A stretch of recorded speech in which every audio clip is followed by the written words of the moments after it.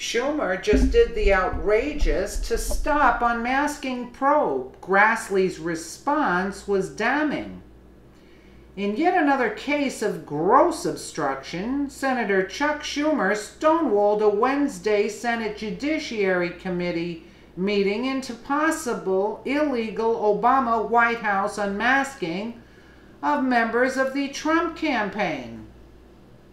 Former National Security Advisor Susan Rice and top Obama administration officials have come under fire for potentially unmasking Americans, particularly those within the Trump transition team. The Senate Judiciary Committee was supposed to have an inquiry into these issues when Minority Leader Chuck Schumer used a parliamentary rule that prohibits committee meetings being held past the first 2 hours of the Senate's day. Judiciary Committee Chair Charles Grassley put Schumer on blast, saying, "It's disturbing and reckless for the minority leader to block the briefing. We've seen too many recent reminders of how unsafe the world is today. This is no time to play politics with our national security."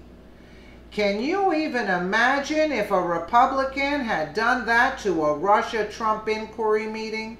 The press would be having a meltdown, and crying Chuck himself would be on the steps of the Capitol yelling about the injustice. It just goes to show how Senate Democrats hold themselves to different standards when it's convenient for them. Share this 1 million times to shame them and spread the word. I mean, isn't this totally disgraceful? He has some nerve. Again, why does he have this nerve? Because they go by a different set of rules, that's why. And he was hobnobbing with George Soros' son, so you understand what's behind all of this. He's getting his power from somewhere. Let us know what you think in the comments below, and thank you so much for watching.